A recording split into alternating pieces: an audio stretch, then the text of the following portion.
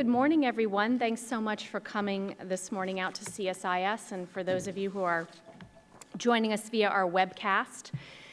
In the midst of the many everyday crises that we are experiencing, it's awfully hard to take time out to focus on the longer term. Yet that's just what we're going to try to do here today. I want to thank in particular the Raytheon Corporation for providing support for this conference today that allows us to get a little bit out of the everyday. This event today is beginning the public face of CSIS's efforts to examine the prospects for potential architecture of a federated security cooperation approach for the U.S. and its partners in the Middle East. CSIS has embarked on a series of projects, in fact, aimed at strengthening our defense engagement with allies and partners. 2 reports in this series, one on federated approaches for Asia, and one on the institutional foundations that support the security cooperation agenda, are due out in the next month. This overall federated defense project is rooted in a view that the United States must shift its paradigm with key partners from capacity building to federated defense. A federated approach, in short, is one that includes forward-thinking strategies for how to develop and share capabilities and even facilities that can knit together a community that understands each other and works more closely and professionally every day. We're going to begin today with an expert panel led by my co-lead for this study and colleague here at CSIS, Senior Vice President, Brezezinski Chair, and Director of the Middle East Program, Jon Alterman, a man with many titles. And this panel is going to really focus on the security environment that we're facing, again, looking hopefully beyond the everyday. There is so much going on today. I know some people may have questions about that, but I really ask that we focus on what is going to happen in the next 2 to 5 years and not in the next week or 2. So with that, I'm going to hand it over to Jon. Thank you, Kath. It's a pleasure to be here, a pleasure to see all of you, and a pleasure to be working with Kath and her great team on this project. It's a little bit strange working on this project because when I got my PhD in the mid-90s, as many of you may remember, the Arab-Israeli conflict had been solved. Oil was permanently at $14 a barrel. The Iranians had gotten over the revolution. The idea that there would actually be interest in the security environment in the Middle East anymore seemed like a fantasy, so I was very close to a career in healthcare consulting. The fact that I'm here today is a sign that things turned out differently than everybody thought they would. And I'm especially delighted to be here because we have arranged for 3 old friends of mine who I think will give you 3 distinct and very valuable perspectives on the topic at hand, are going to walk us through. The one I've known the longest, Andrew Parasiliti, we met more than 15 years ago when he was running the programs at the Middle East Institute. He's now the director of the Center for Global Research and Security at RAND. Prior to joining RAND, he was the editor-in-chief of elmonitor.com, which, of those of you who have followed Middle East issues for the last several years, have realized that Elmonitor came out of nowhere and became a must-read every day. That is, in large measure, because of what Andrew did building the organization. He also was the executive director of the International Institute for Strategic Studies, U.S., and the corresponding director of IISS Middle East. He was a principal in government affairs at the BGR Group. He was a foreign policy advisor to a senator, Hagel. I expect great things from him, yes. He worked for Chuck Hagel, was director of the Middle East Initiative at the Kennedy School of Government at Harvard, and as I said, was at the Middle East Institute. He got a PhD from the NITSA School of Johns Hopkins School of Advanced International Studies, right around the corner, and an MA in Foreign Affairs from the University of Virginia. Fred Wehrey, to his right, is a senior associate at the Middle East program at the Carnegie Endowment for International Peace, where he focuses on Gulf political and security affairs, Libya, and U.S. policy in the Middle East. Prior to joining Carnegie, he was a senior policy analyst at the RAND Corporation, a certain theme here. In 2008, he led a RAND strategic advisory team to Baghdad, focusing on post-surge challenges in support of multinational forces Iraq. Fred is also a lieutenant colonel in the U.S. Air Force Reserve and has completed tours in Turkey, Uganda, Libya, Algeria, and Iraq, where he earned a Bronze Star in 2003. He got his BA from Occidental College, an MA from Princeton, and a PhD from St. Anthony's College, Oxford. At the very end, my old friend Nora Bensahel, she's Senior Fellow and Co-Director of the Responsible Defense Program at the Center for New American Security. She recently co-authored a study, Hard Choices, Responsible Defense in an Age of Austerity and Sustainable Preeminence, Reforming the U.S. Military at a Time of Strategic Change.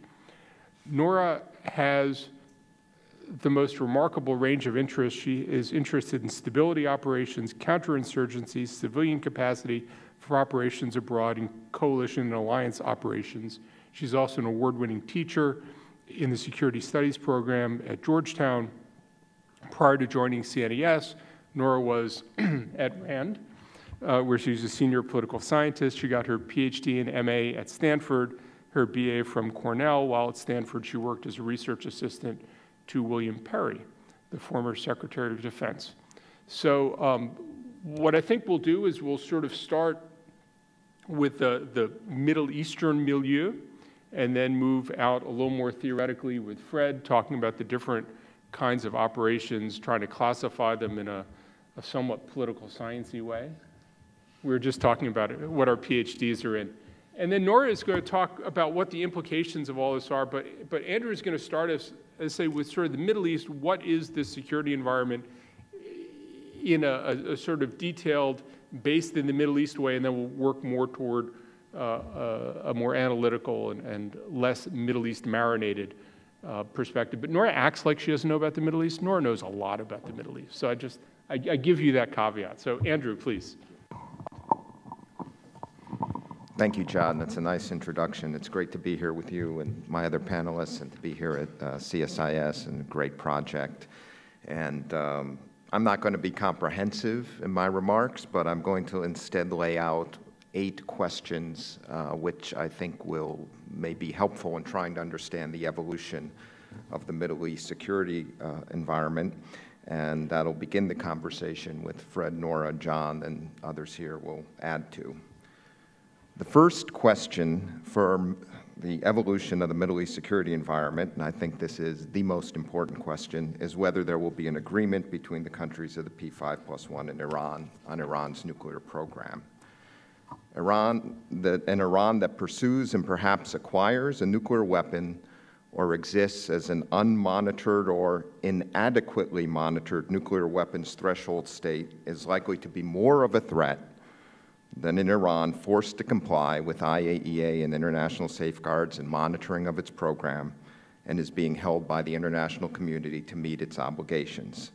In other words, a breakdown in the nuclear talks would likely make the regional security situation worse, not better. A breakdown or failure in the nuclear talks could be a catalyst for states in the region to seek a nuclear deterrent, or for Israel or even the United States or others to consider a military attack on Iran's nuclear facilities, which could be followed by Iranian retaliation, which could be asymmetrical, and therefore spark further conflict and instability in the region. It could also require a reorientation of U.S. and allied forces toward a containment policy, which could be doable but costly, as Ken Pollack and others have written extensively. That is why the fate of Iran's nuclear program, for me, is the first and perhaps second and third top priorities for the regional security environment. Now, thinking about the scenario as it plays out over coming years, I'd note here that a RAND study earlier this year by my colleagues Dalia Dasakay and Jeff Martini concluded that while U.S. allies such as Saudi Arabia and Israel may not support or be enthusiastic of such a deal, they might not aggressively derail it either. In other words, while neither scenario would be smooth sailing for the region, given where we find ourselves, a post-no-deal environment would likely be more risky than a post-deal environment. Now, there is an alternative argument that a bad deal or any deal is worse than a deal with Iran. The answer, of course, is it depends on the deal, and we don't have one yet. Give the serious presentation of this alternative its due, there is a record of Iranian behavior, which has led to the Islamic Republic's designation as a state sponsor of terrorism, abuser of human rights, and perhaps a pursuer of clandestine military-related nuclear activities. The latest IAEA report on Iran this month, September 5th, says Iran may have, quote, carried out activities that are relevant to the development of a nuclear device, unquote, and notes concerns about the possible existence of undisclosed nuclear activities at military-related facilities. The question is whether these troubling activities are potentially modified or able to be modified through an agreement, some agreement, or no agreement. It's hard to imagine Iran coming clean on past and present alleged dual-use activities if talks collapse. The IAEA also notes that Iran has not enriched uranium above 5% at any of its declared facilities since agreement on the Joint Plan of Action in November 2013, and Iran no longer maintains a stock of enriched uranium up to 20% at these declared facilities. You may recall critics of any deal warned around this time last year about the JPA that Iran could not be trusted, that the centrifuges are spinning, et cetera, et cetera. Would U.S. and allied security interests have been served if Iran had been enriching uranium up to 20% these past 2 months in the absence of an agreement? I'm not here advocating a deal, yet what I'm trying to say is the answer to this question, whether Iran pursues a nuclear weapon, whether the talks fall through, and the consensus of the international community about Iran's nuclear ambitions is the key question, I think, that will define the evolution of the security environment. A second and related question is whether the trend toward a truly regional counterterrorism alignment among the states in the region continues to emerge, as we see happening now in the U.S.-led campaign against Islamic State. Here again, Iran will be key to whether such an alignment takes hold. Although Iran President Hassan Rouhani said at the United Nations that a nuclear agreement could lead to even more cooperation on extremism in the region, it's now well known that a degree of coordination is already taking place by Iran and the U.S. in regard to Syria. Iran, as well as Iraq, which I'll discuss in a moment, is playing a role as a kind of bridge to Syria, providing the U.S. necessary cover because it would be impolitic for the U.S. to deal with Assad's government directly. Iran has also undertaken policies that complement U.S. interests in Iraq and Afghanistan. In Iraq, Kurdistan Region President Masoud Barzani has praised Iran's intervention as essential to the defense of Erbil. The U.S. and Iran both share an interest in the peaceful transition of the premiership of Iraq from Nur al-Maliki to Hyder al-Abadi, and coming back to Afghanistan, smoothing the transition to allow Ashraf Ghani to assume the presidency after a disputed election. As the U.S. withdraws troops from Afghanistan, the constructive role of Iran in that country becomes even more essential. In Syria, I'll say flatly, there will be no political transition without the engagement of Iran, one way or the other, for better or for worse, a position recognized and endorsed by all honest brokers in the conflict, that is, those who are not partisans in the war, or those hard over in seeing Syria and its people as a sectarian battlefield to beat back Iran and topple Syrian President Bashar al-Assad. The United Nations Secretary General and all past and present Syrian envoys, Kofi Annan, Lakhdar Brahimi, and Staffan de Mistura, all have time and again made the case for a constructive Iranian role in Syria's transition. For a full elaboration of these trends in Iran's role in regional security and against the Islamic State, I'd refer you to Al-Monitor's Week in Review, and thank you, John, for the plug about Al-Monitor. Which is over the past 2 years under the leadership of its chairman and the great team been out in front in covering all these trends.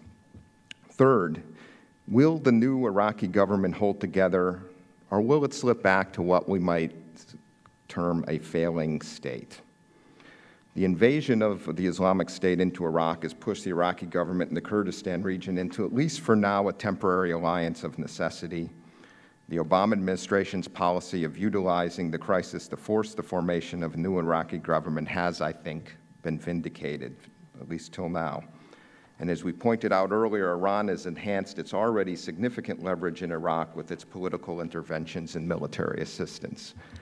The Kurdistan region may realize now that it needs to go slow on independence, that it cannot fully depend on Turkey, and that it needs Baghdad not just for balance and security, but also for finances, and this realization might be a catalyst for a compromise, maybe, on the hydrocarbons law. Iraq is playing a bridging role with Iran and Syria on the one hand, and as a member of the Arab League effort on the other, as relations with the Gulf in particular have smoothed as a result of Maliki's departure.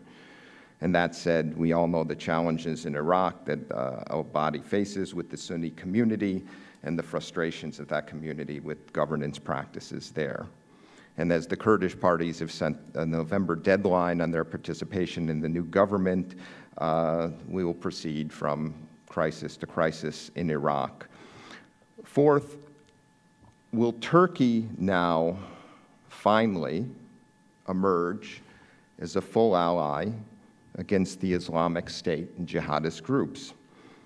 With the release of 46 Turkish hostages last week, President Erdogan has said Turkey is ready to play such a role. If so, this will be a possible turnaround in dealing with the jihadist threat in Syria and Iraq and the regional security environment. The stakes for Turkey, I think, in terms of its relations with the United States in particular, could not be higher. Many in the U.S. government, I think, and Congress, and more broadly, may have been bewildered by Turkey's reluctance to engage against the Islamic State, even with its hostage situation. Saudi Arabia, the UAE, Iran, Iraq, Syria, Jordan, Lebanon are all threatened by the IS, and they all stepped up without qualification one way or the other. And of course, the US, the UK, and French citizens have been beheaded, and Turkey in itself have suffered terrorist bombing, so everyone is a threat.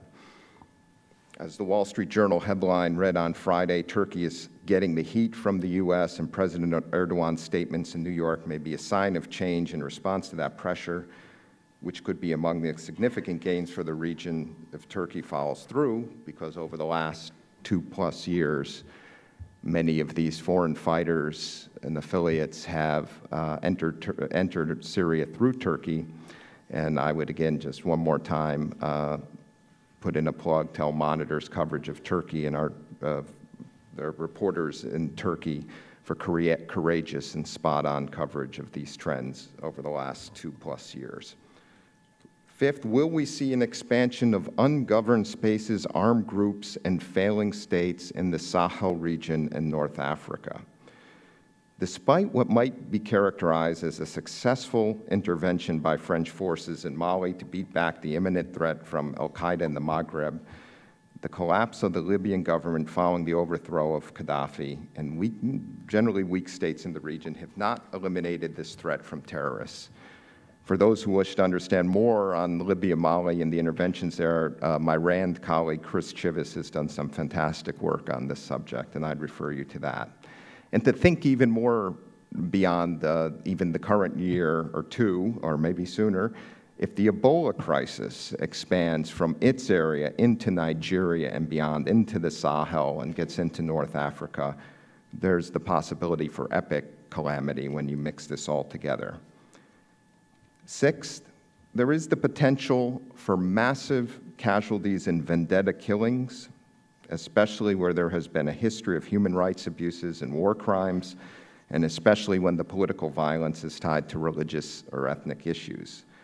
One could highlight here the plight of Christian communities in those areas overtaken by extremists in Syria and Iraq, and other religious minorities who have suffered as well throughout the regions controlled by these groups. The U.S. recognized the urgency of such an imminent attack against the community and the threats to the Yazidis in Iraq and moved quickly. I would add that the potential for vengeance killing, it seems to me, is a real-life contingency before, during, and after conflict. There is more work to be done to identify the causes and correlates of this type of political violence in all three scenarios. For those who like a historical perspective on this, I'd recommend the book Savage Continent by historian Keith Lowe. It details the extensive vendetta violence in post-war Europe. There's a superb article yesterday in the Washington Post about the effects of genocide, how it's still affecting war in the Congo and Central Africa. And it will be recalled, as one anticipates a future Syria scenario, that in Iraq, after Saddam was toppled, with 140,000 American troops, there was a brutal, sectarian-driven civil war that included beheadings, torture, and ethnic cleansing, again, with 140,000 U.S. troops in the country. The point here is that vengeance killing and the potential for mass atrocities must be considered as possible outcomes in conflict, post-conflict environments in the Middle East and elsewhere. Seventh, what will be the fate of the now 3 million Syrian refugees who have left Syria as a result of the war? The UN High Commissioner on Refugees has documented, these are the documented 3 million Syrian refugees outside Syria, another 6.5 million displaced in the country. The highest concentration are in Lebanon, Jordan, and Turkey, and to compare, there are approximately the same number, 3 million Palestinian refugees in Lebanon, Jordan, and Syria. Absent in the political solution in Syria, these refugees could become a regular feature of the Middle East landscape, putting further political and economic strain on Jordan and Lebanon in particular, in addition to the urgent humanitarian assistance required to assist these populations. Refugee populations are also potential recruits for extremist groups. The refugee crisis will not and cannot be solved unless there is a political solution in Syria, and even then will be daunting. And my eighth and final point, and this is both opportunity and challenge, what is the direction of youth ages 15 to 24 in the Middle East, who number approximately 100 million or 30% of the population? The official, and I stress official, unemployment numbers for this age group is roughly 25%. So the ability of governments to employ and engage its younger population politically and economically will test the capacity of the region states. And again, here at RAND, I mentioned my colleagues Dalia Dasakay and the Middle East Youth Project, which I think is doing some important work in this area. I should add that these are my comments, not RAND's comments or any RAND project or position. As I said at the beginning, this is not comprehensive, but I wanted to lay out 8 questions that I think might be helpful in beginning a conversation. I thank you for your attention.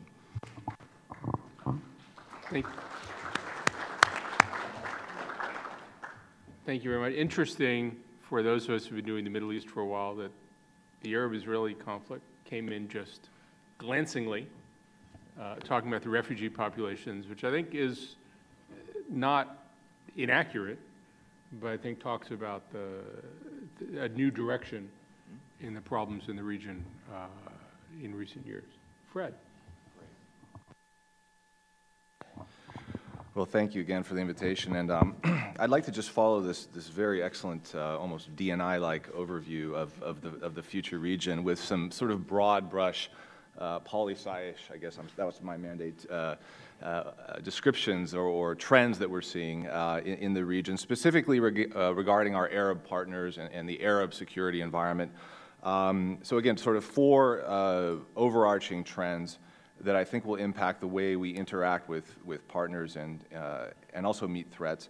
The first is what I call the emergence of hybrid security orders. I think in a number of Arab states, we're seeing the breakdown of state authority, we're seeing pockets of autonomy emerge, we're seeing pushes toward federalism, the weakening of central control, whether we're talking about the Sunni Triangle, southern Yemen, northern Lebanon, eastern Libya, southern Beirut, we can go on and on. Some of this is not new, but I think some of it has been accelerated, especially in the Levant. And what we're seeing is that the security providers in these semi-governed or ungoverned states is being provided by a whole host of local forces, whether tribal militias, sectarian paramilitaries. Some of them have names like popular committees in Yemen. Some of them are being used as bulwarks against jihadists, against al-Qaeda. But the quandary really is, what is the relationship of these sub-state groups with formal state authorities? And in a number of states, I think there's an arrangement where the formal armies and police have sort of brought these groups under their control nominally. There's a fusion, really. They're working side by side. But it's always a very tense and tenuous, I think, relationship. And I saw this firsthand in a place like Libya, where they're facing a huge militia problem and they're trying to bring them under the control of the state. So you have this sort of gray zone of sort of hybrid security actors, as I call it. In tandem with this, I think we're going to face an enormous DDR challenge, post-conflict Syria with these militias. What do we do with these young men? Are these sorts of bodies really jobs programs to keep these young men under some sort of control? I think the question is, how does the U.S. interact in such an environment with the authorities it has? I mean, we're dealing with formal state actors, but then at the same time, we're trying to set up a structure in Iraq like the National Guard, which is really a tribal militia. And I think we're going to see more of this in a number of weakened and ungoverned states in the region. Now, the second trend is really in contrast to that. I think we're seeing the emergence of a new block of strong states in the region. I call it the trend, the new Arab assertiveness. I think in tandem with that, we can call it sort of a return to the strong state, or the mukhabarat state even, if you really want to get specific. In many cases, these are our traditional partners that are acting in very assertive ways. They've signed up to the war, to the counterterrorism struggle against ISIS. But in some cases, they have their own agendas. And I'm speaking specifically here about the Gulf states, about Sisi's Egypt, perhaps Algeria. And I think the sort of opening salvo of this sort of strong state impetus was really the Peninsula Shield intervention in Bahrain. But most recently, and I think starkly, was the airstrikes in Libya by the Emirates and with the support of Egypt. And so these strong states are partners, but we have to recognize that they have their own agendas in the region. They may define counterterrorism in ways that are antithetical to the way we define them. Most significantly, I think, with their approach to political Islamism and the Muslim Brotherhood. We should also take into account what these states are doing inside their borders. This sort of return, I think, to some very repressive trends. There's a conference I'm attending in London called the Return of the Mukhabarat State. That may be a bit strong, but we are seeing sort of a counter-reaction in many of these Gulf states. And the concern I have is that, okay, they're signing up for the fight against ISIS, but meanwhile, the way they're conducting their domestic affairs could be breeding a longer-term radical threat down the road that we may not be even aware of, because we're focused on that 50-meter target, which is ISIS right now. The third trend, and I think Andrew really hit a lot of this, is very broadly the spillover from ISIS. I mean, we don't know which way this conflict will go, but we know it will have aftershocks throughout the region. Whether ISIS comes and actually threatens Jordan, Lebanon, Saudi Arabia, who knows? But we do know that even if this entity goes away, or if it's suppressed, what's going to happen to the veterans of ISIS? Where are they going to go? Are they going to try to open up new theaters across the region? Where are those theaters? The Sinai, the western desert of Egypt, eastern Libya. Are we going to see the contagion effect of copycat groups? We're seeing a number of regional al-Qaeda affiliates defect from al-Qaeda, pledge allegiance to the Islamic State. That's going to result in competition, I think, between ISIS and al-Qaeda core groups. We know that competition between jihadist groups tends to produce a lot of violence as they vie for support and vie for the limelight. And then, of course, the spillover effect of the refugee problem was alluded to quite nicely as a vector for new forms of extremism or activism, and straining the state capacity of Jordan and Lebanon. The fourth trend that I'll mention is what I call third-wave sectarianism. I think we're in the midst of a very toxic and dangerous form of identity politics in the Middle East now. The Shia-Sunni split. We have to remember, I think there's sort of three waves. The first was after the Iranian Revolution and the Saudi counter-reaction through the 1980s until the rapprochement in the 1990s. This was really state-driven sectarian rivalry, I think.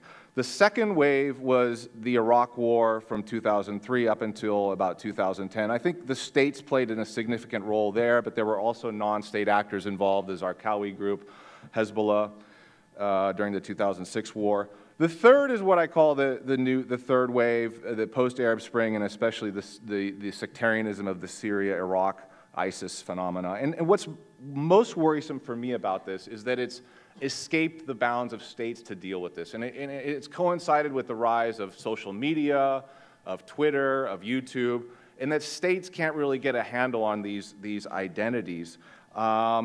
and it's quite worrisome. I think even if there were a détente between Saudi Arabia and Iran, you would still have this very noxious Sunni-Shia split in the region because of what ISIS has done. I think ISIS has created a very dangerous form of Sunni nationalism. It's mutated. It's spreading across through social media. And we don't know what the aftershocks of that will be in the years ahead. We should also define sectarianism differently in terms of intra-Sunni conflict, intra-Sunni tensions. And here I'm talking about the split between supporters of the Brotherhood and a more quietist form of Islamism. And we know who these states are. And I think this rivalry has been destabilizing throughout the region. I mean, again, I focus a lot on Libya. I was just in Libya. The entire intervention by the Emirates and the Qataris in that state was not necessarily, I think, to promote their interests in the state itself, but to check one another, to counter one another's influence over the future of political Islam in Libya. And it's incredibly destabilizing for a place like Libya. So the degree to which intra-Sunni conflict impacts a number of fractured states in the region will be very destabilizing. And I'll just close with some thoughts about sectarianism and how it impacts some of the bulwarks of our Gulf partners. It's alive in a place like Bahrain, in a place like Saudi Arabia and Kuwait. And I think we do have to look at the long-term trajectories of these states from both a force protection standpoint and also an access standpoint in terms of how they manage sectarianism as a domestic threat, as a domestic pressure from within. And I'll close there. I'm a bit early, but I'll turn it over to Nora. Thanks very much, and thanks, John, for that kind introduction and the invitation to be here today. Excuse me. My job on this panel is to transition a bit from the regional perspective more to a military perspective, to talk about what military capabilities might be needed to address the range of potential threats that could come from the region, building out of the trends. The trends themselves are not necessarily threats, but we don't necessarily know which ways in which they're going to break, and particularly how we might help our partners in the region build those capabilities. There are two different types of potential adversaries in the region, which I'll discuss in turn, state actors and non-state actors. But before I start, I'd sort of planned to pick up where John started in a bit. You know, you talked about 15 years ago, you were considering a career in, in the health sector because the Middle East looked quiet and peaceful. It's even much more recently than that, right? 4 years ago, if you had talked about the possibility of revolution in the Middle East sparked by some fruit vendor in Tunisia that would have widespread effects, we would have all, been laughed out of the room wherever we, posited that scenario. Even last year, a few of us would have predicted that the United States would be involved in Iraq in any way, and as recently as a few weeks ago, few of us would have predicted that the U.S. would be conducting airstrikes in Syria, something the Obama administration resisted for many years. So we need to have a little bit of a dose of humility in our predictions. At the same time, you need to do that in order to have some basis for planning, so there's a bit of a tension there.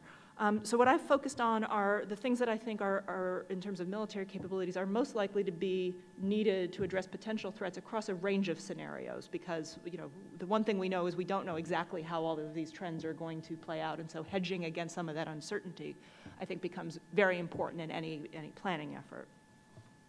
Let me start by talking about the state actors, and this is a relatively easier one to talk about, because for both the U.S. and our partners in the region, Iran is the most obvious potential state threat, and I think that's likely to continue to be true for the 2 to 5 year period. That's something that goes back many years. That's not just because Iraq has been consumed in civil war for the past decade or so. The regional state's fear of Iran always trumped that of Iraq, even though Iraq posed some more pressing immediate problems in the 90s and so on. So I think that and I don't see any other major state rising to be certainly a state-level threat to the United States. There's certainly going to be a lot of jockeying, and there may be concerns internally, state on state, but I don't think ones that rise to the level that are going to play out in terms of major military capabilities.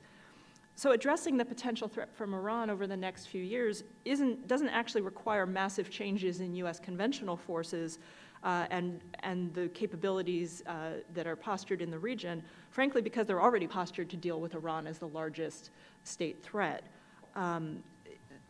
That's driven a whole lot of decisions about where the U.S. puts its forces. There have been limitations on that, of course, because of political concerns and basing rights in the region. The need to balance that with having a relatively low profile because the U.S. presence in the region is unpopular. So it's not, it may not necessarily be ideal, but we don't need to be looking for massive changes in order to address that potential threat.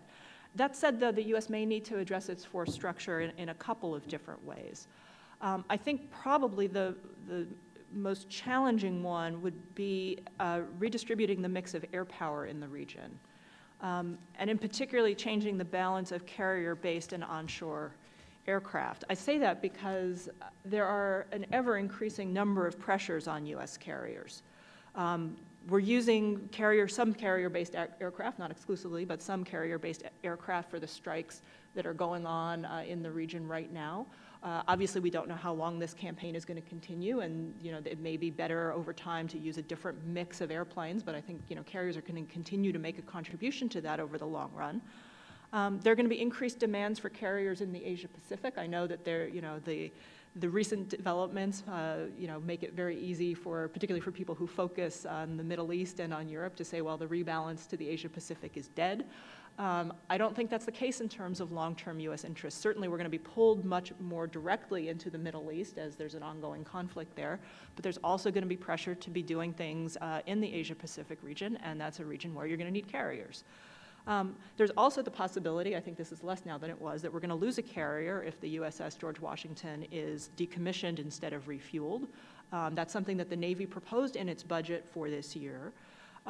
It seems unlikely that that's going to happen right now. Congress basically forced the Navy to abandon those plans, put in money in the fiscal 15 budget to at least keep the refueling option open. But sequestration is very, very likely to hit with full force and not have any sequestration relief in fiscal 16. And so that may be something that Congress, even though it used some of the plus-up funds this year to reconstitute that, may not do that again. So I see a lot of pressures on carriers, and that may cause the U.S. to look for opportunities for increased forward presence for aircraft. That's hard to see right now. I don't see a whole lot of opportunities for that right now, but given the way the political trends might pan out over the next 2 to 5 years, particularly if some of the trends that Andrew mentioned comes to pass, if there's greater, I'm not sure what the right word is, but cohesion and consistency among a coalition to defeat extremist groups, that might open up some space for this as well. So that's something to flag, although I don't think it's immediately likely. And the second thing, depending on how events in the region go, that the U.S. might want to consider at some point, again, not where this is really necessary now, but might want to consider some small ground force presence in the region as a deterrent, thinking, perhaps an Army brigade rotationally based in Kuwait, not permanently based, but to have, some more troops on the ground that could be able to respond quickly in the event that something happens. Again, I don't see a scenario for that now, but that's something that, depending on how the region evolves, the U.S. might want to consider. These two are not particularly important. I mean, they're things to look for, but they're not where I would put the biggest emphasis. The biggest emphasis that I would put is on this third one, which is increased network air and missile defense capabilities. I think that one is absolutely vital for the potential state threat from Iran. The Iranian missile threat is the clearest and the most pressing one, and it is one that the regional states and the United States are most concerned about. Because there is general agreement on this threat, I mean, there's been lots of disagreement about how to address it, but there is sort of a common threat perception here. I think this is one of the areas where a federated approach can probably be the most useful, where there's room to go beyond the traditional security partnership and to develop something in more detail in closer cooperation with our partners. And that would serve two benefits. It would help improve prospects for deterrence as well as the prospects for defense. This is not just about reacting to missiles coming in, though that's something that's very important to our allies. It's also about deterring that from happening in the first place. So turning now to non-state actors, this is clearly the growing threat, right? I started by saying Iran is the sort of the continuing greatest state threat, but the threat being posed from non-state actors, as both Andrew and Fred have pretty comprehensively addressed, are the real destabilizing actors throughout the region. And this requires different capabilities. They also lend themselves to this kind of federated defense approach, since they almost all involve training and support for regional actors rather than U.S. direct involvement. There are a number of key areas for this sort of cooperation. I'll identify 4 that I think are important. The first is continuing special operations forces and counterterrorism support across the region. Special Operations Command, SOCOM, has an initiative called the Global Soft Network, which I think tries to get directly at this issue in these areas and is an example of the kind of approach I think that this project overall might be looking at. It's focusing on improving partnership capacity, helping countries develop their own high-end special operations capabilities, as well as being responsive to emerging threats. It has a number of different dimensions, and if you're interested in finding out more, you know, there's some stuff that's been published on this approach. But I see that as you know, one of the types of efforts that this approach could work well with. The second is training, advising, and equipping conventional forces in the region, both air and ground, but it's more difficult at the ground level just because the nature of ground combating, getting ground units to function effectively is a little bit different than the challenges in the air, though there are certainly challenges there as well. At the unit level, special operations forces are really quite good at this training, advising, equipping mission.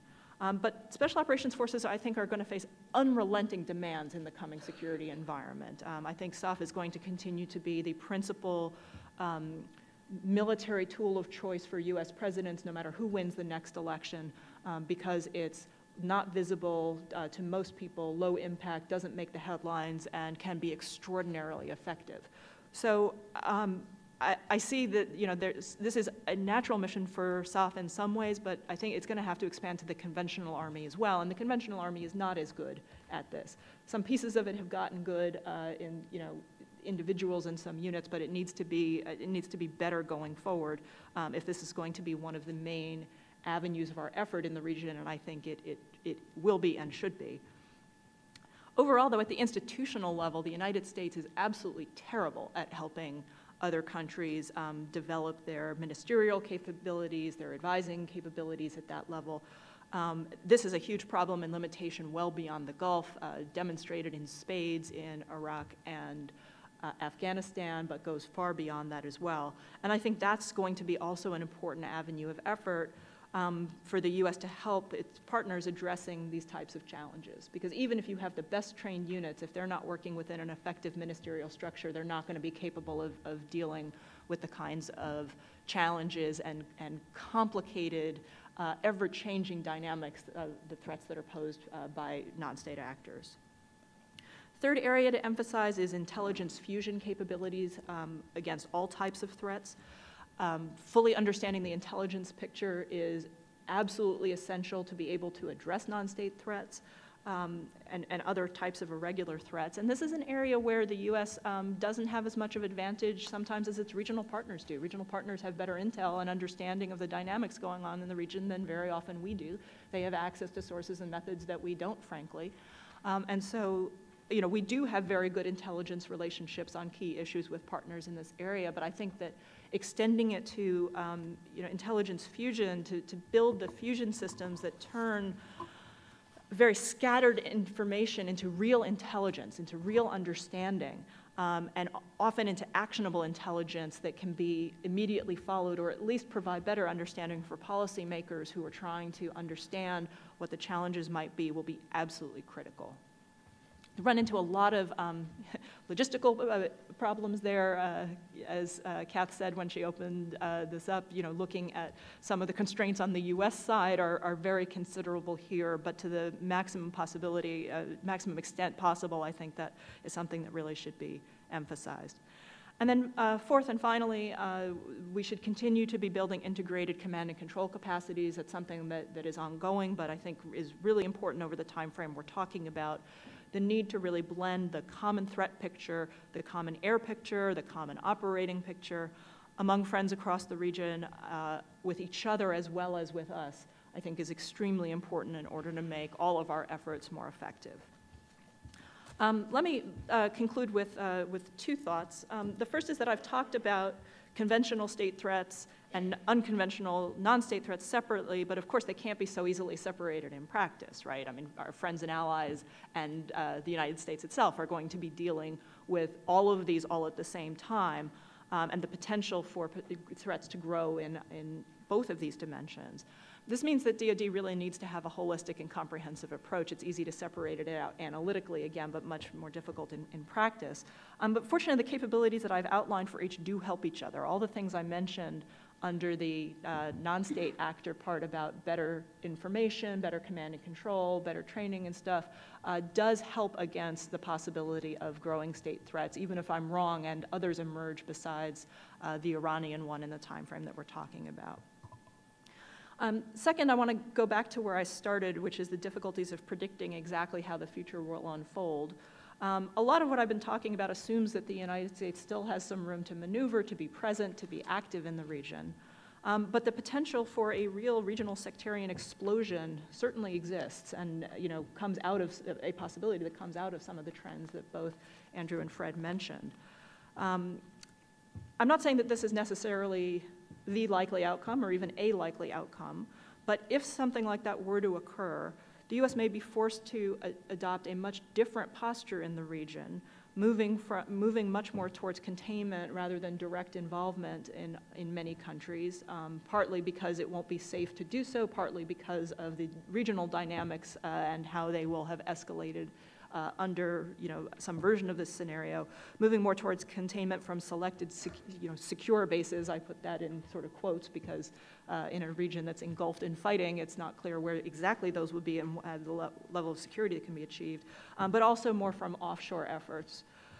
I think that part of this thinking about federated defense and how we work with our allies and partners, which I think is exactly the right approach, I think also needs to hedge against this possibility by thinking about ways to strengthen the ability to operate in the region and to cooperate from a much smaller presence. Because even if our current friends no longer become our friends in some future scenario, we still are going to have the non-state threats and threats from extremist groups that will affect U.S. national security interests and that the United States will want to protect the ability to address. And so to the extent possible, much easier to say than to do, of course, but I want to flag it because I think it's an important point, DoD should seek creative ways to build in some of that ability into the efforts it is pursuing. Again, just as a hedge in case it becomes far, far more difficult for the U.S. to operate in the region than it is today. I'll stop there.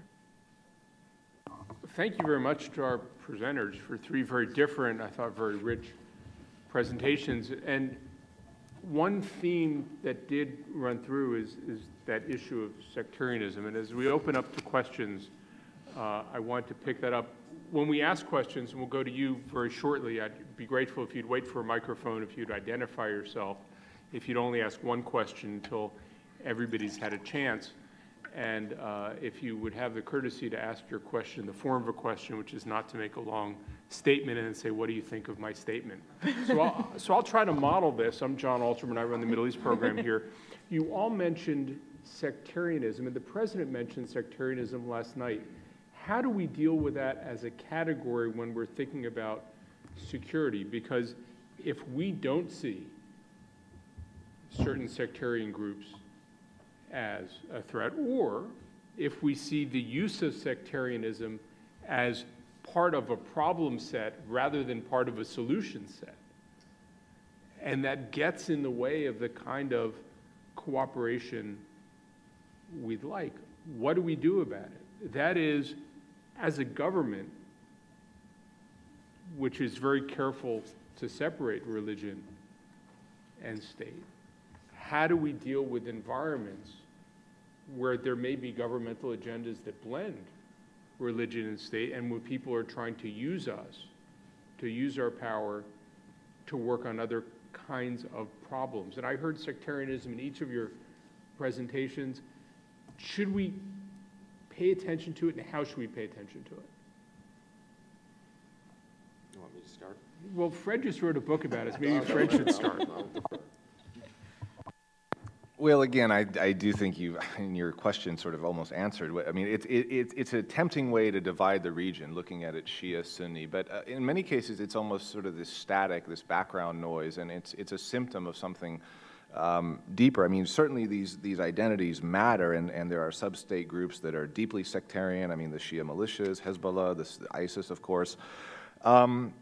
But again, let's look at the root causes, and I think from a U.S. policy point of view, pressing our partners to say, well, what's the real root of this? And in many states, it's about institutional reform. It's the fact that there isn't good governance. It's the fact that groups don't have equal access to economic capital, or they don't feel sufficiently protected by their government. That's when these identities reemerge and become dangerous and become toxic. And I think the president in his speech, mentioned that it's not just about religious understanding, but it's about getting to the root causes of good governance. So I would just argue for reform as really a security component to what we're doing in the region. And then also, I think just being mindful about the ways in which our intelligence collaboration with these states could be used in certain ways that, I mean, yes, you're absolutely right that states do have good intelligence sources in the region, but I mean, my God, how many times have Gulf intelligence agencies said, well, the Iranians are behind? I mean, there's a threat inflation. If they want us to do something, the intelligence they pass us can certainly lead us down a certain path. And in a place like the Gulf, distinguishing, okay, what's a true Iranian-backed proxy versus an indigenous Shia that doesn't really have ties to Iran. I mean, we really need to be careful about the way that our partners are sort of conflating threats, and whether it's the Brotherhood, tying the Brotherhood to ISIS, I mean, these sorts of things. So I would just argue for a greater sensitivity to those sorts of issues. Although Nora pointed out that we're often extraordinarily bad at building governmental capacity in precisely the kinds of areas that would address the threat, right? Yeah. Do you want to comment on this, Nora? Yeah, I just wanted to quickly note that when I was talking about the possibility of regional sectarianism, I wasn't just talking, Shia versus Sunni at the state level in the region, right? I mean, some of the worst violence in Iraq at the height of the conflict there was from Shia militias internally, and Fred highlighted this right, too. I think that those kinds of dynamics that I think are as the spillover from Syria continues, as we become perhaps again looking over this longer time frame, right? To the extent that we get more involved in the dynamics there, I think we can be unleashing, or forces will be unleashed, not necessarily by us, that could engulf the region in a huge patchwork of sectarian conflict, even if it's not just Sunni Shia, but Shia groups for competition, Sunni groups for competition, some that are affiliated with states, some that aren't. Just in a that's at least when I look forward, what I see is more likely than the traditional Sunnis ganging up on the traditional Shia. Can we do anything about it?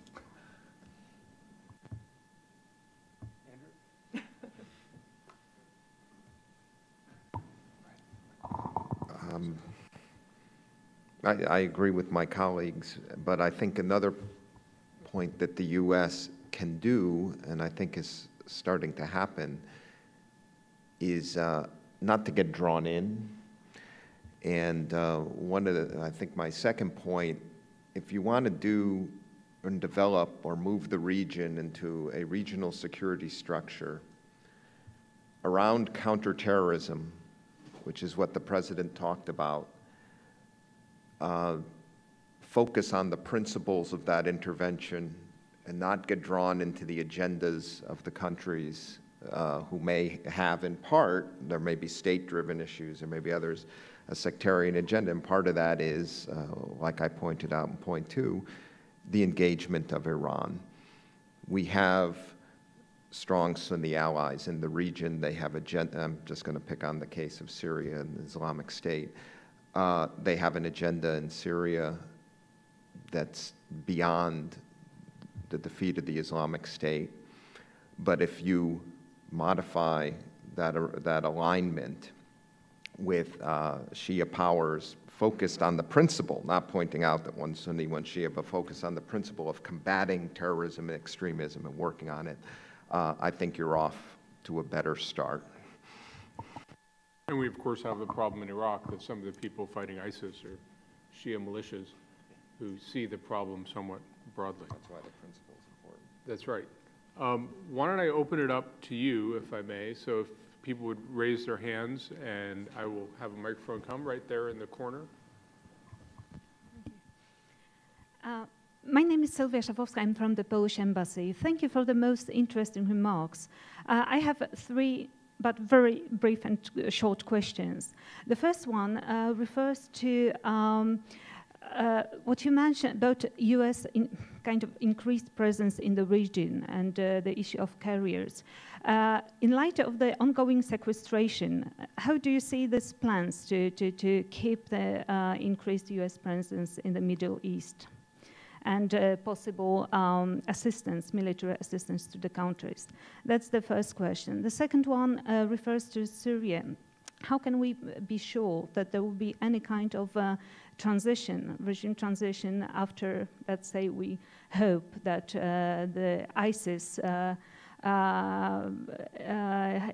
has been defeated, if there will be any? What kind of situation development do you envisage after we have certain success with ISIS, with defeating ISIS? And the third one, what's the role of Israel in all of this? How can you, if you could tell us a bit about that? Thank you. I guess I'll go first, since the first question was about the carriers and sequestration. This isn't a panel on consequences of sequestration for the U.S. military. There have been, many days-long conversations about that. In terms of its immediate effect on U.S. presence in the region, as I said, I think that the biggest effect may be on the carriers in the time frame we've been asked to look at here, which is 2 to 5 years. I don't think it's going to affect very much in terms of posture, in terms of what's located where. The more immediate consequences of sequestration are going to be lower levels of readiness for all of our forces, because for a variety of ways, the way that the sequestration mechanism cuts are structured, you have to take money out of readiness in the short term in order to meet the targeted savings goals, the need to cut to a certain level. It may well affect our capabilities in the air, though, and in terms of ships in the region over the longer term.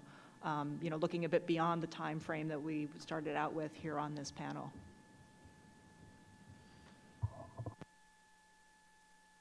I'll take the Syria question. Well, I'm not sure that the strategy against ISIS, if it is successful, will lead to a transition in Damascus. I mean, I think what we're looking at, even if we push ISIS out of eastern Syria, is the emergence of cantonments in Syria. I mean, the governance structures in the east, I think, are problematic there. There's no opposition that's capable of taking over. I mean, this talk of mobilizing the tribes. In the north, it's a bit more, we could be a bit more optimistic with the Syrian opposition gearing up there to replace ISIS. But I see, cantonments in this country. I mean, Alawite, Kurd, the Sunnis in the east. So I'm not sure that I'm that optimistic about a real transition of power in Damascus.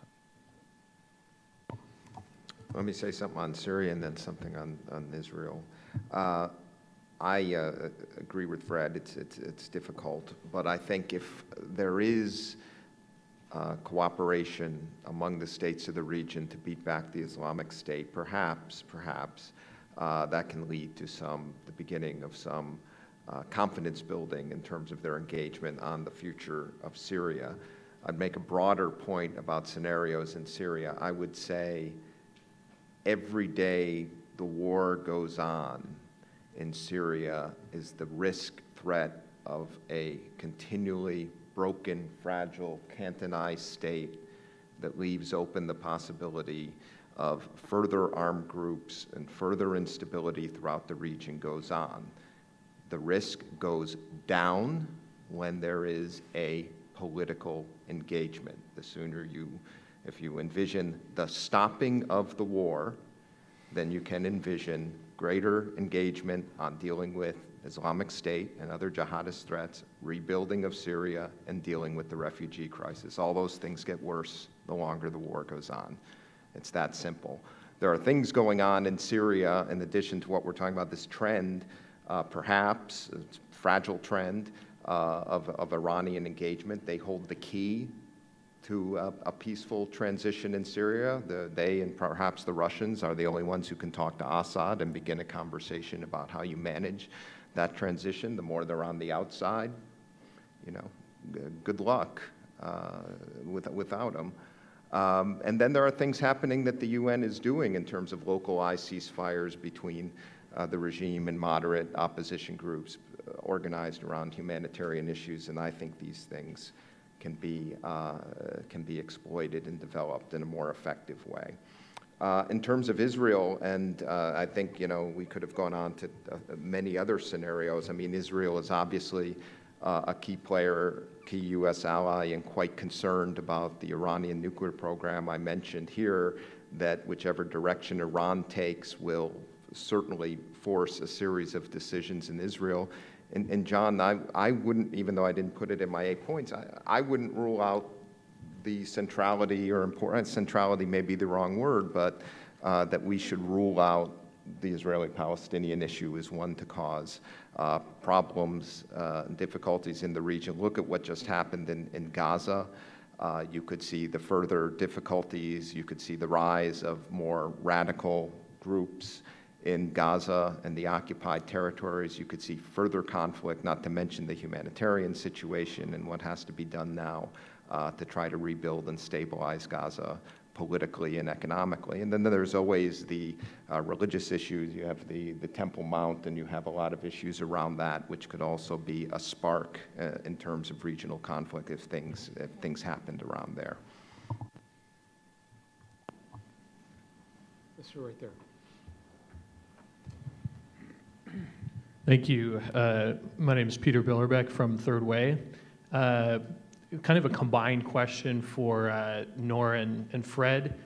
Nora, you talked about building up kind of a missile defense architecture for the Federated Defense thing, whatever that ends up looking like, as well as the potential for a ground brigade in Kuwait, special operations, training, and capabilities for some of our allies in the region. That was right after Fred talked about the return of the Mukhabarat state, right? And the return of some of this counter revolutionary moment. So I'm just wondering, how do you square those two things? And then, you know, how do we kind of walk and chew gum at the same time if we want those states to focus on the near term, the ISIS issue now, but then at the same time, you know, avoid some of the simmering, kind of bubbling things that, you know, doing those kinds of things perhaps don't address. Thank you. That is a spectacular question with no easy answers, right? You know, how do we balance our, you know, in effect what you're asking is how do we balance our, you know, near-term immediate interests with our longer-term interests? And that's always a tension in, you know, U.S. foreign and defense policy making. I guess what I would say is that the types of capabilities that I was talking about, and again, you know, this is trying to look out a little bit, so it's hard to answer that without a specific scenario, right? It's at least easier to try to address it when you know what the exact trade-offs are. The kinds of capabilities that I mentioned, and especially the training and special operations forces, I think, not easily, but you know, we can try to target towards things that don't enhance the capabilities of state apparatuses that we don't like. So, you know, in terms of the kind of special operations forces training I was talking about, I was talking about, you know, RSOF working with elite SOF in other countries. Those are not the units. Hopefully, fingers crossed, got to do a lot of security sector reform as well too, but at least let's say those are not the most likely to be the first ones out on the street cracking down on people and killing their own population if something goes bad. You know, things like integrated air defense and so on don't necessarily increase the capabilities of these states to, you know, engage in the kinds of activities we don't want. I don't want to say that this is easy by any means, because anytime you're strengthening state capabilities, there's a potential that, you know, you're helping them do things you don't want them to do. But that's, again, that's the tension between, you know, we will need these, again, no matter sort of where I ended my comments in my response to the sectarian question, no matter what the trajectory of the states in the region, even, we'd all like it to go in a good way, but even if it goes completely in a way that is antithetical to U.S. interests, both in terms of our security interests, but also in terms of, democracy promotion and civil liberties and so on, we are going to have security interests in the region that we are going to need to protect in terms of direct threats against the U.S. homeland. And, the trick of policymaking will to balance those in some way. I mean, that was just a great explanation of it. Just to add, I think there's sort of a push, and I'm seeing it in DoD, and there's some working groups. I mean, Carnegie's involved with this, of pushing DoD engagement with these partners in a direction that emphasizes reform as a collaborative good. That we're both moving toward this. It's in their security interest to start taking these steps gradually. And how does DoD engage with that while building capacity, while engaging with the training and equipping piece, but at the same time using DoD tools to sort of promote a culture of reform. I mean, there's multiple levers. IMED is obviously a huge one. Key leader engagement, DERI, the Defense Institution Reform Initiative. So there's and then exploring conditionality on arms sales. When we tried this with Bahrain, it wasn't executed properly. And I think Nora's point is absolutely right, that we really have to get down with, in these states, about who's actually doing the repressing. And in some states, it's the MOIs, Ministry of Interiors, where DoD doesn't have the authority to deal with them, but sometimes the regular forces get roped into this. So you saw this in the case of Bahrain, for instance. But I think my point about this mukhabarat state was just that we're attuned to it, that we focus on those long-term threats that could come about because of what's happening with these states, and there are other organs of the U.S. government that are pushing on reform and human rights as well, and I think DoD needs to be integrated with that. So, yeah. I mean, although to be fair, the two largest training operations in recent memory were in Iraq and Afghanistan, where our ability to have success overcoming sectarian difference, build a professional force, all those kinds of things, has been moderate.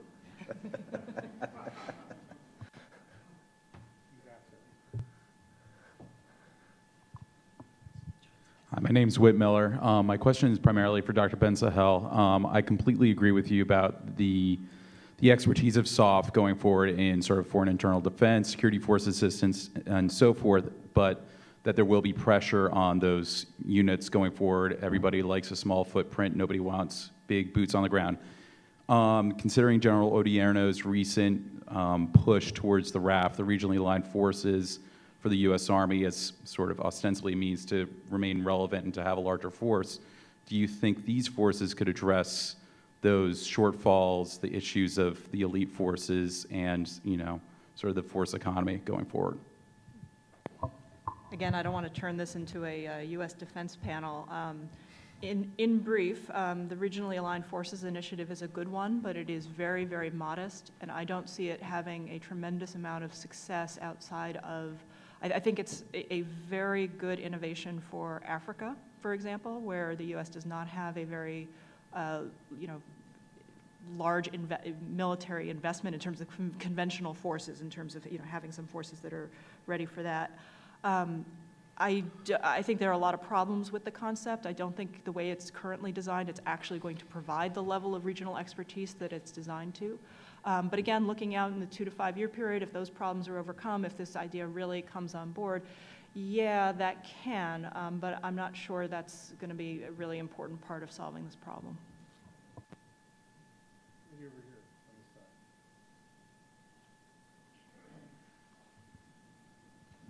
Thank you. Leandra Bernstein, RIA Novosti. This is a question for Nora. If you could just elaborate a little bit further, you talked about the inability of the United States to foresee what's happening right now, the lack of foresight. And you mentioned the possibility for a regional sectarian explosion where it might become difficult or harder for the United States to operate in the area. I was hoping for you to elaborate a little bit on that, because it seems like we should be looking at worst-case scenarios, especially given the track record? Yeah, so the sectarian trends in the region are not good, right? I mean, that's been a theme across all of the panels. And I don't necessarily have a specific scenario in mind, a specific pathway that gets there. There are a tremendous number of ways that can happen. The increasing sectarianism in the conflict in Syria and Iraq, as Jon mentioned, with Shia groups helping in the campaign against ISIS. What do they do, as they gain power? Does that spill over? Are they connected in Syria? To what extent are these groups connected with other groups? I mean, there are a million different pathways. I guess part of the reason why I'm, harping on the point of we don't know what's going to happen, as I look back on it, is the spectacular effect that individuals have had on this conflict. I mean, really things that you can't predict, that are not just the result of linear trends, because we can talk up here and spin a story about how this the sectarianism might play out among different groups. But again, you go back to what launched the Arab Spring. Yes, the region was there was underlying tension in the region and ripe for reform, but it was again, as I said, a fruit vendor in Tunisia that launched all of this, right?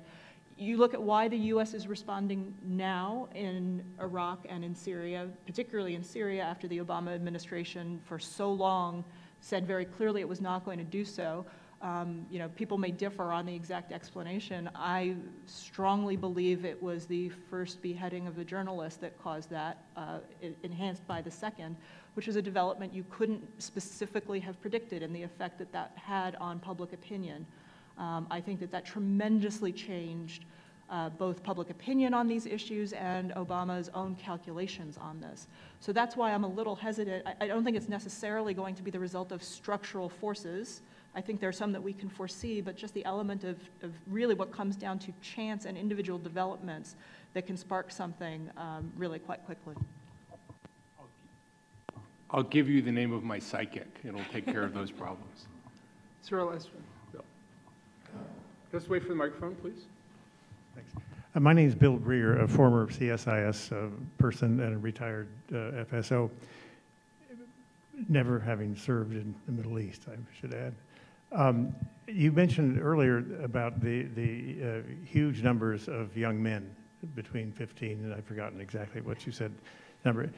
Are the Arab governments aware of this and concerned about it? And are they doing anything about family planning? And of course, are they doing anything about teaching women? I'm happy to jump in on that if you don't want to. Please, go ahead. They're aware of it. They have no idea what to do about it. There are a lot of obstacles to family planning. Egypt, for example, had a very successful family planning operation, largely funded by the United States. Tremendous drop both in fertility as well as in under 5 mortality. One of the ways they have traditionally dealt with it is they gave people employment. And then the IMF and the World Bank say, well, you have to slim government payroll. Says, okay, we won't hire people. They hope to bring in investment, but a lot of these countries seem politically unstable. People don't want to invest. Government employment remains attractive, so a lot of people wait for years for a government job to come around. Years. And in many countries, it takes 2 or 3 years after you finish your education to get a job. And so what that means is that you have people who are sitting around when they're 18, when they're 22, and they don't have jobs, they don't have families, except for the family they live with. And they often misbehave. They look for adventure. They go off to places that are adventure. They go joyriding in Saudi Arabia, and there's some books about that. It's a destructive culture among youth because they aren't tied into the kinds of social responsibilities that we put people in so they behave. But if you don't have employment, if you don't have non-government employment that people are attracted to, if people have a sense of entitlement, it can be a very disillusioning experience to feel that there's nothing to do to fill your day. So people fill it on the internet, people fill it by raising hell, and they do. The governments are aware of it, and the governments are unaware of what they can clearly do to stop it. So they try things, but good governance is a lovely answer, except good governance is really hard. Ask anybody who lives in Providence, Rhode Island. Good governance is really hard. It's hard here. It's especially hard there where you have patronage networks, you have any number of other things that sustain political environments, but often have, sort of the political equivalent of non-tariff barriers shaping outcomes that people feel in their daily lives. I don't think, as Nora was suggesting, that we have a silver bullet for any of this stuff. We talk about how we'd like good governance, we try to train people, we bring people over, we work with people, all those kinds of things. But ultimately, these are deeply nested societal problems. There are reasons things are the way they are. There are often power structures that are deeply embedded in society which want to sustain things the way they are. And this is an enduring problem for the region, as the Arab Human Development Report published more than a decade ago pointed out. A real problem that countries have to deal with, and countries have not yet been able to deal with it. And I wouldn't say the Arab Human Development Report predicted the Arab Spring, but the Arab Human Development Report pointed out a lot of problems. A lot of analysts subsequently have said these are the kinds of factors that help create the environment for the Arab Spring, and it wasn't a surprise. Nobody knows how to get from point A to point B, and I think in many cases people don't agree what point B looks like, because everybody has a point B at which they somehow are the center of that subsequent solar system. It's funny the way people create futures that put themselves at the center, but there you are. Is there a last question before I release this panel? Hearing none. Oh, there's one. Yes, right there.